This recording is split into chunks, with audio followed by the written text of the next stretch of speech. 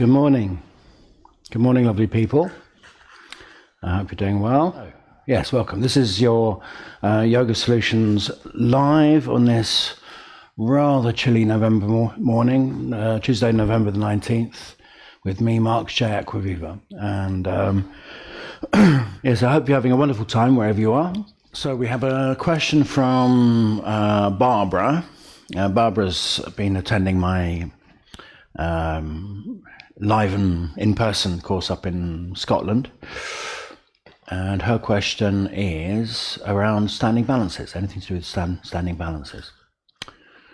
Okay, now what is the problem with balances? I think for most people it's going to be the idea of balancing, as in holding yourself together, holding yourself in place as you try and attempt to relax over a standing foot, for example. And what we actually need to do is we need to feel supported. Let's get a broader view first. I'll just do a straightforward standing thing. So, you know, if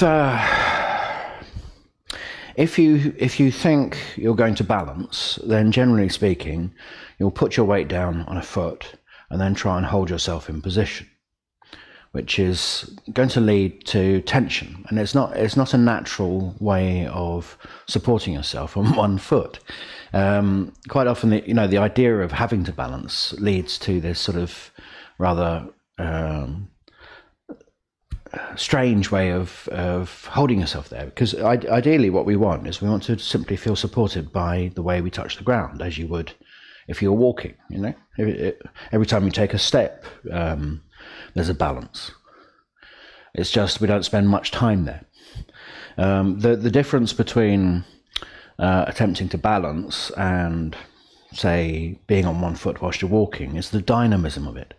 It's the fact of engaging through your earth and allowing yourself to move in space.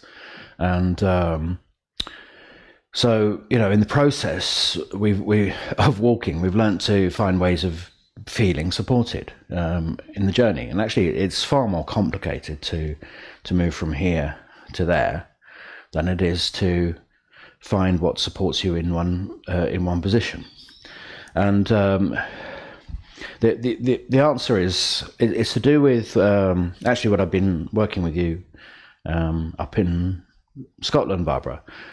It's about finding these relationships to our touch. When we, and on the haptic course, by the way.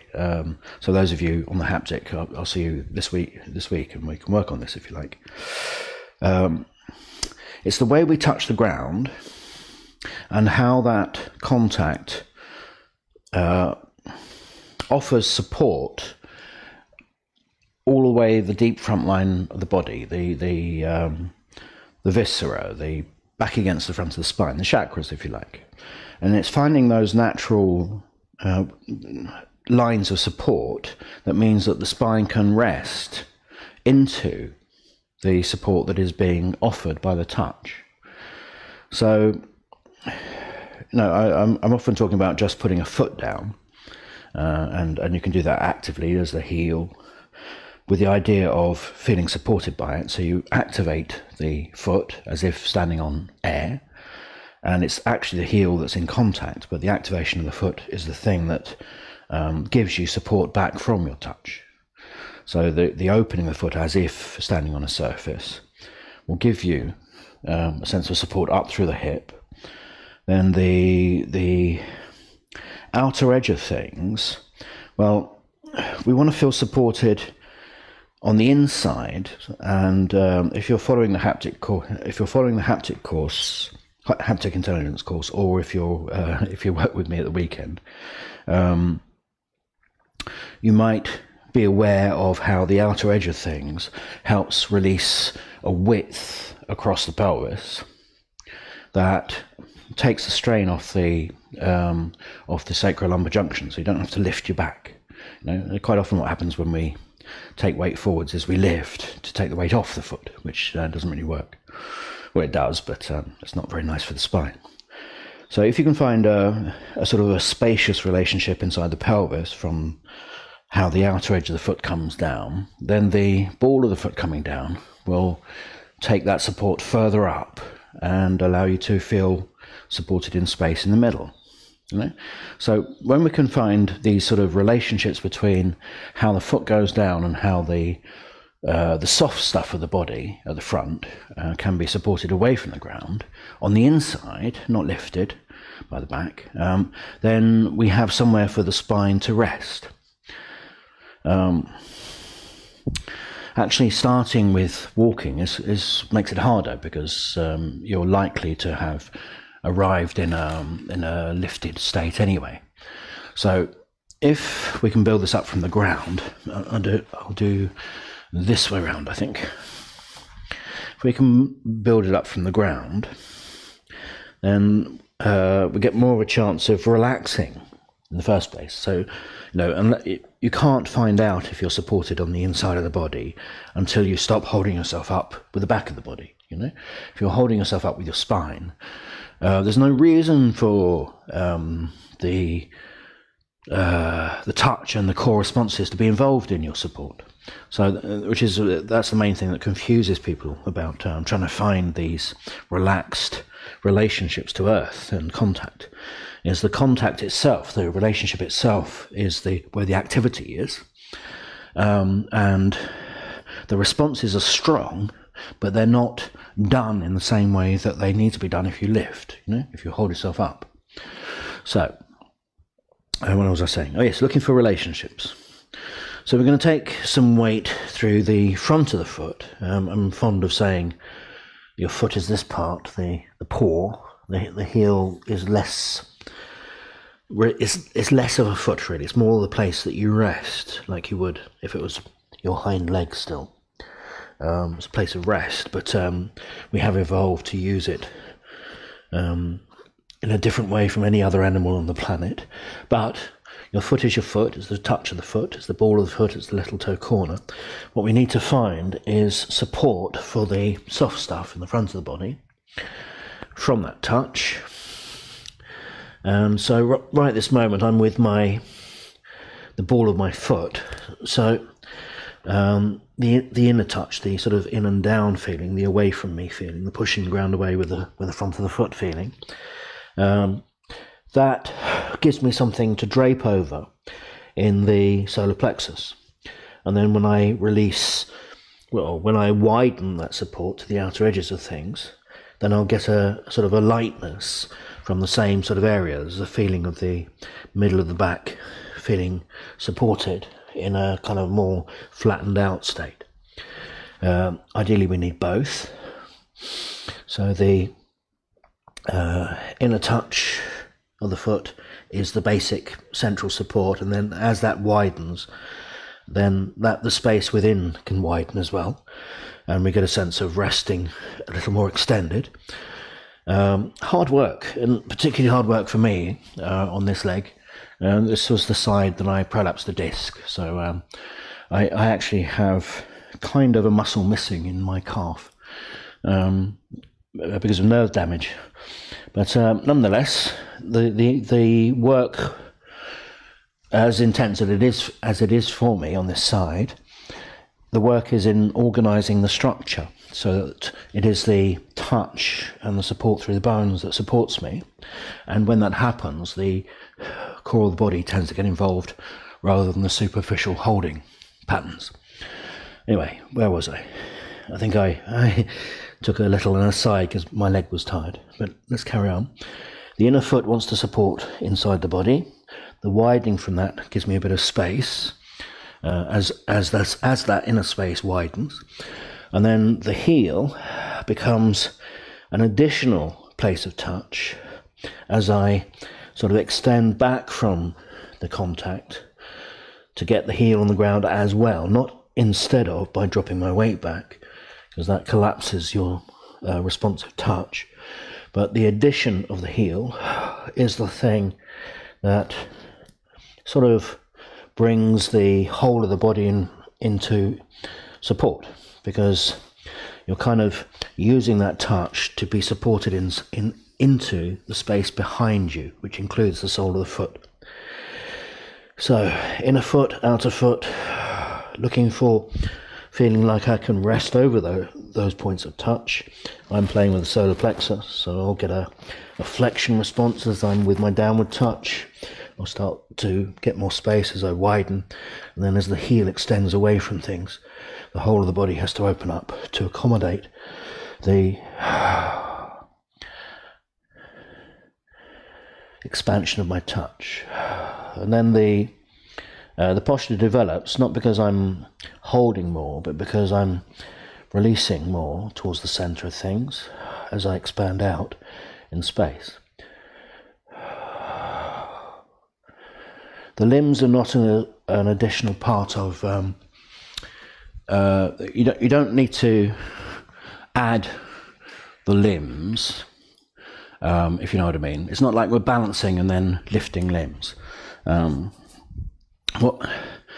When we've got this sort of central support feeling from the touch, big toe, little toe, heel, you could do it the other way around, like walking. You could start with the heel, find space from the outer touch. I'm more with my pelvis now, and then as the ball of the foot goes down, find more support from the inside. It could work like that. It doesn't really matter, as long as you sort of build support up in this sort of three-part way, then you should gain some benefit. But what I was saying was the limb coming up isn't something you do on top of the support. I'll show you what I mean. Most people will start by lifting a limb, which sort of leaves the job of carrying the limb with the local joint, or worse, with the spine.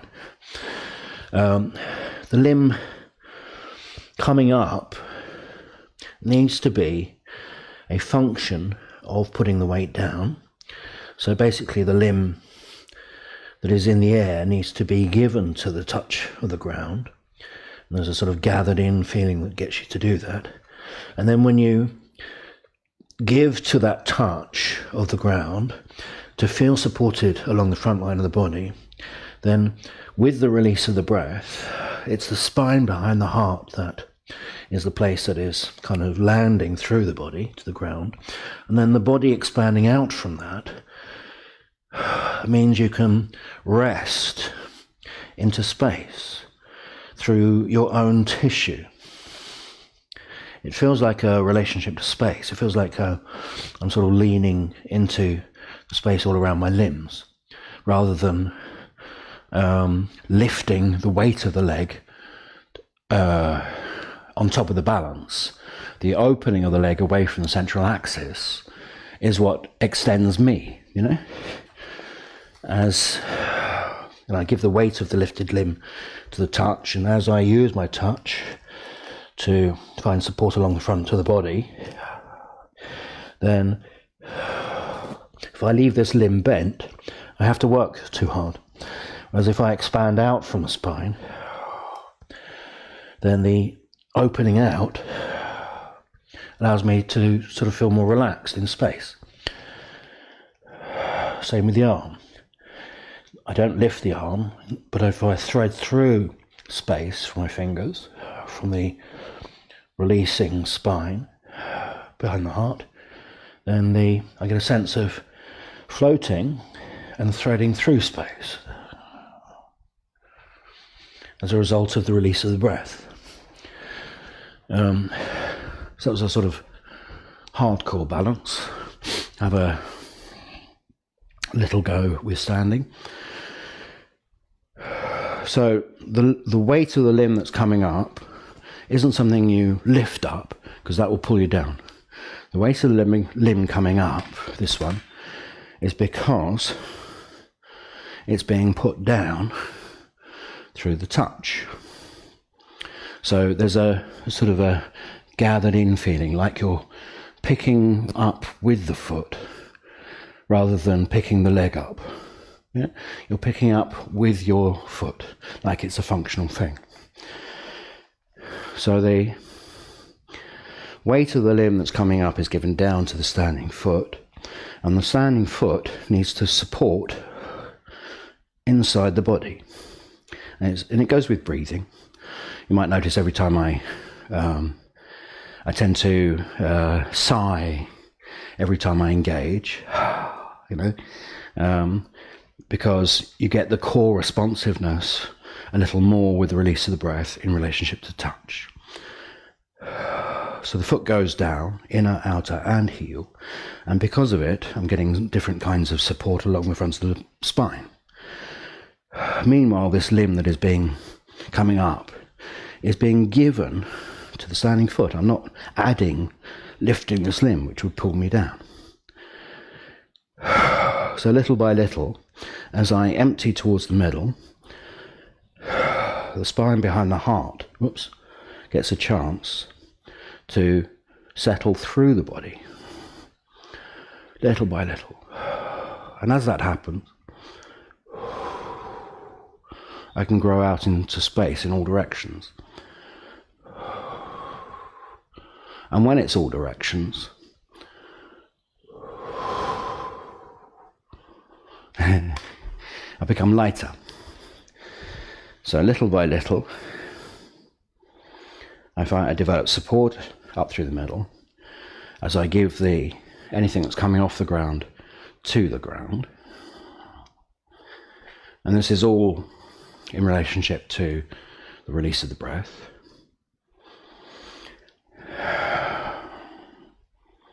So I'll try a different leg extension. So little by little, as I release back to the center, release back to the heart, in fact, and from the heart I release into my touch, so that the spine behind the heart releases forwards. Then from there, breath by breath, I grow in space, threading through space.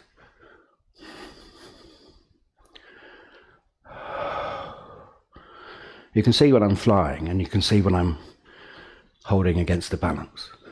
When I'm flying, there's no sense of needing to balance. When I'm trying to balance, it's because I'm not in my center. I'm being pulled off in one direction by something that I'm doing, and usually it's a reaching away from myself or holding myself in. But if I can keep the expansion from the center, from the heart, universally equal in all directions, then I go nowhere. I get to let go back to my center as I release in space. I get to let go of the spine, so I land on my base, little by little. Okay? That should cover it. Hope that was useful, Barbara, and anyone else that was interested in standing balances. Yes. So just want to say a little something about my online course that's coming up. I'm really excited. I'm getting a lot of inquiries. I think I've tapped into something that people are really looking for.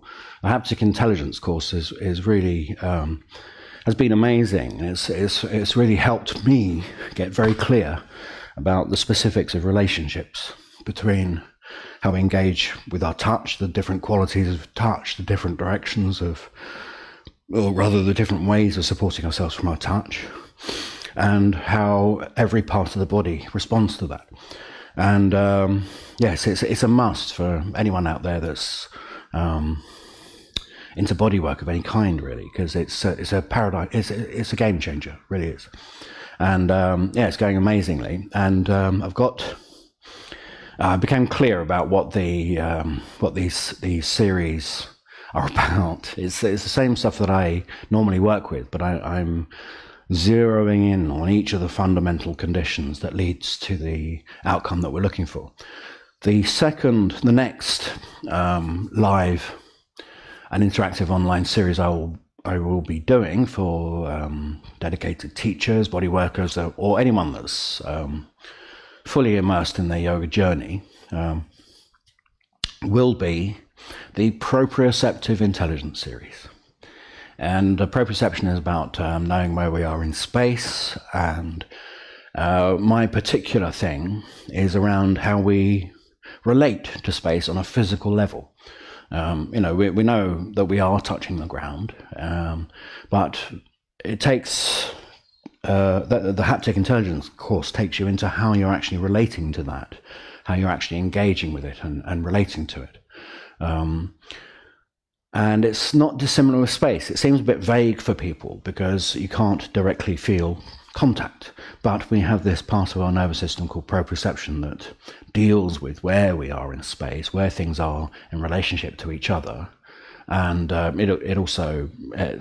it's a broader sense than that. It also deals with gravity and pressure within joints, all that sort of thing. It's an important part of our sensory perception, and when we are practicing our yoga, quite often we are more in the grosser sensory perceptions of the efforts that we're engaging with and how we're holding ourselves up, for example, which is what most people would think of in terms of how to balance. When we can engage with our space in appropriate ways, then there's a whole new level of support that is available. And that's what the proprioceptive intelligence course is going to be about. Similar sort of idea as the haptic intelligence, in that it's about how we engage with the thing, but more specifically how each part of the body responds to that, so that we can map out confluent patterns of support from the way that we meet space. It's going to be fantastic. There's a limited number of people that can be online at any one time when I do the live course, but I'm going to open it up because if you join, you will get access to the live course on the night if you're one of the first 20 or so to register. But if you miss it, it doesn't matter. If you can't do Thursday evenings, it doesn't matter, because you can catch up on the recordings. Probably by the end of the day after. It takes a while to put the tech together, but the evening the day after, it's usually up, along with a bit of a description of what's going on that particular session. And the reason it doesn't make a lot of difference really is because I offer half-hour one-to-one sessions with every participant, everyone that joins, and you get to book that in at your convenience whenever you like. So half a dozen one, six of the other, So if you want to join this, drop me a line. I'm giving priority of place to those that have already expressed an interest, and then whatever remaining places for the live course there are, I shall make available. And the way this will run, it will begin in December. There'll be an introductory workshop, because it seems to happen every time. I seem to need space for an introductory kind of overview workshop where people get the general idea, and then 6 weekly sessions going into specific details of the content of that course. So there will be a introductory session in December, and then I will do the course proper. You'll need to do the introductory session. You can't just drop in in January, but I'll do the course proper in 2020, beginning of it. And if you're interested, drop me a line and get on the list of first refusal, and then I will open it to the public fairly soon. I'll be doing booking links, etc. this week, I think. Okay, apart from that, if you want to come and work with me in person, do so. The next opportunity will be the Friday the 22nd in Midhurst, which is near Guildford. I'm doing a late morning workshop there, 11 till 2, and it's hosted by the lovely Louisa Birtwell, who's one of my long-term students. On the 23rd, the Saturday, in November 23rd, there is a 2 workshops in Angmering, in a place near Angmering. One in the morning, one in the afternoon. You can book for both and make it a full day, sort of 6-hour workshop. Or you could do one or the other. It's up to you. You get a discount if you do both. Other than that, there's the Yoga Solutions workshops coming up in Brighton and in Glasgow in December. The 8th of December, Sunday the 8th in Brighton, and Saturday the 15th, is it? Yes, or 14th. Saturday 14th in Glasgow, I think, if that's correct. Yes, Saturday 14th. And yes, other than that, it's you can always come and work with me one-to-one, or Abigail, if you would like a rather delicious healing or treatment. Come to us. We love working one-to-one with people. It's kind of the way to go. I think it's going to be the way forwards with my training programs. So if you're interested in proper advanced teacher development, I think I'm moving towards doing that on a kind of small group, very small group, or even probably one-to-one basis. It's the only way to go. I feel it's the way yoga is always taught, and I keep veering more and more towards it in terms of people that actually really want to be able to share this work. You need one-to-one help.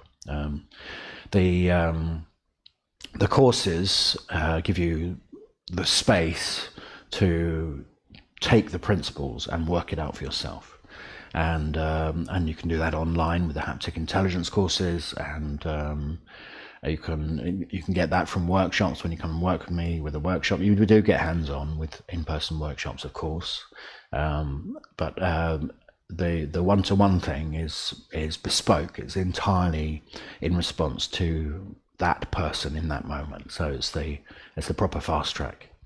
So anyway, and I can do those online as well. They're really effective, and they proved incredibly effective for the haptic intelligence course. So I expect them to be just as useful for anyone that wants to join the proprioceptive intelligence course. Okay, so I think that'll do from me. I'm Marc J Acquaviva of the Acquaviva School of Yoga, signing off until same time, same place next week. Lots of love to you all. Bye now.